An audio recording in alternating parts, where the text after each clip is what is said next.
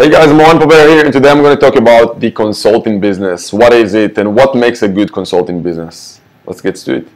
So, hey, my name is Mohan Paber. If you're new to this channel, I'm here sharing and documenting my journey, been involved in many businesses, made a lot of money, lost a lot of money, and now continue to share with you, document my mistakes, my lessons, and things that hopefully can help you. I'm also here to show you that you can buy an existing business versus starting one from scratch.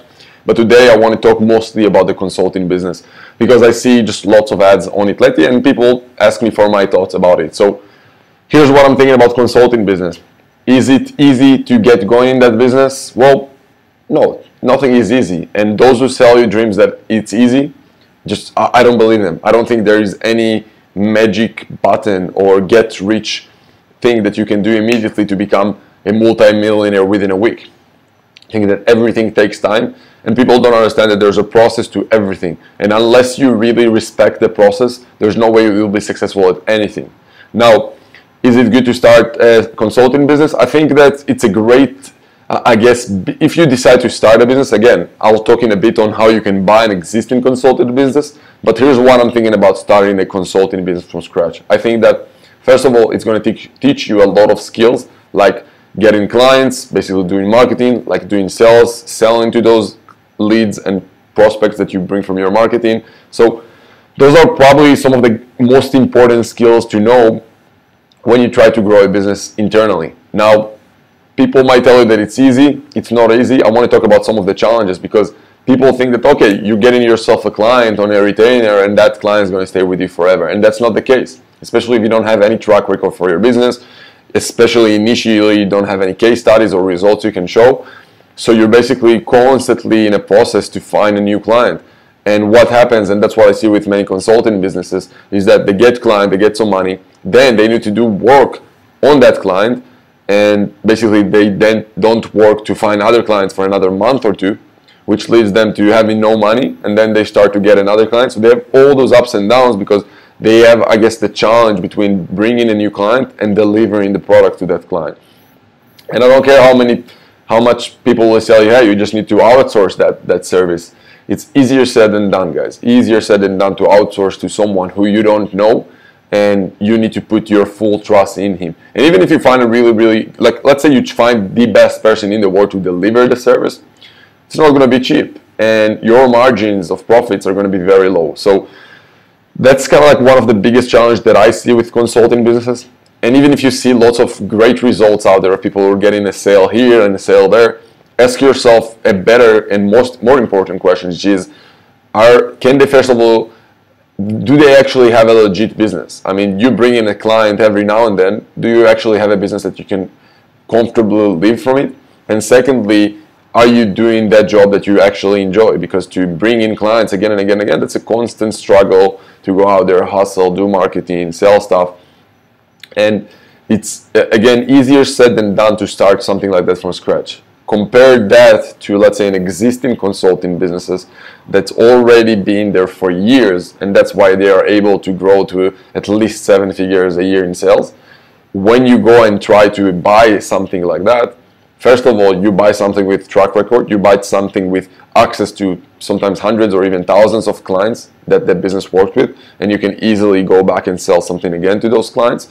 I think the biggest thing is that when you approach and try to buy a business like that, you already have assets on that business balance sheet. Things like, especially with consulting businesses, because it's a many times B2B business, you have things like accounts receivables, you have, obviously depends if you have facilities and real estate on that business, that's a different story. But let's say that consulting business is just a small business doing, let's say, $1 million a year, and they got a lot of accounts receivables because it's a B2B business.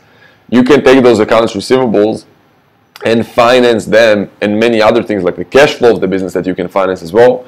Use basically the existing consulting business assets as a leverage to literally buy that business.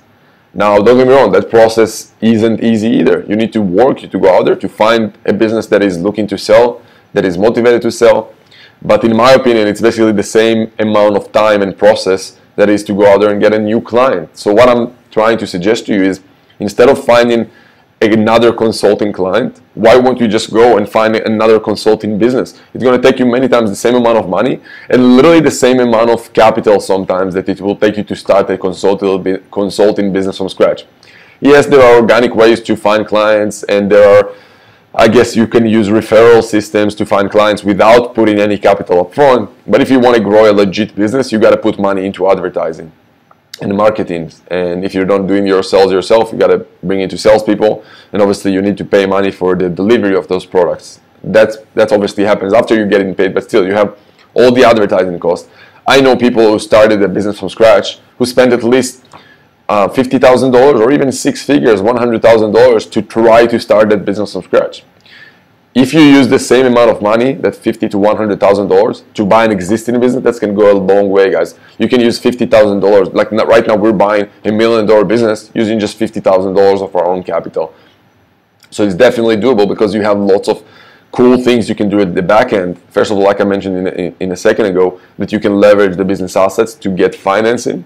And then you can always use the seller as another leverage to basically get financing on part of the deal. You can structure different deals like earnouts or deferred payments or different type of payments that basically allows you not to pay too much money of your own pocket, if not many times nothing at all, right? So those are just my thoughts based on someone who's doing this right now full time. That's what we're doing. We're out there looking to buy businesses. And we are helping people like you to buy their first business or existing business owners to grow their business by acquisitions. And the reason we do that is because we know that the more we help people out there to even know that it's possible, the more deal flow we will eventually get on the back end, and we can do a lot of money with you long term, do deals together, invest in deals together. So the more we share it out there, the better. It's a win-win scenario for everyone. So those are my thoughts. I think it's much, again, I don't like the word easy, but it's basically the same process starting a business from scratch that it is to buy one. And the beauty is when you buy a business like a consulting business, when you buy one from scratch, when you buy an existing one, you get basically a business that's already producing revenues and profits. You can take income from day one, and that income is going to be sustainable because that business is much more sustainable. You also get access to employees many times, to huge lists of clients. And then even if you have another consulting service that you want to sell, that existing business isn't selling, you can just introduce that service into that business when you already have good fundamentals. That's how I would do that. That's what I think is the best things out there to, first of all, just give more value to clients out there, because you already have good fundamentals to work with. To get sales is going to be much easier for you because you're already going to have a track record of that business. And it's just a completely different game.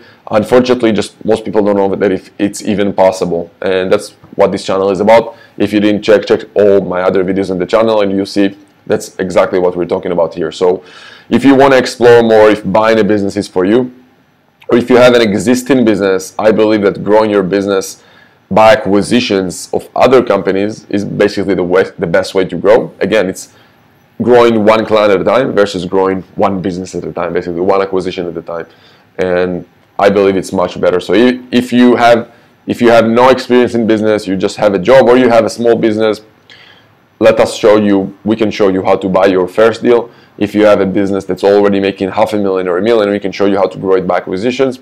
And many times people just message me, they have capital to invest and they just don't want to be involved in the active work of finding a deal and doing the negotiation, all that. They just want to put money. So if you an accreditor and an investor and you want to learn more about that, for all of those, just go to moranpober.com/quiz, see the details there, click on whatever. There are like 3 boxes based on your situation. Just click on what fits, and we'll show you what to do next. So that's it for today, guys. If you are not subscribed to the channel yet, do that right now.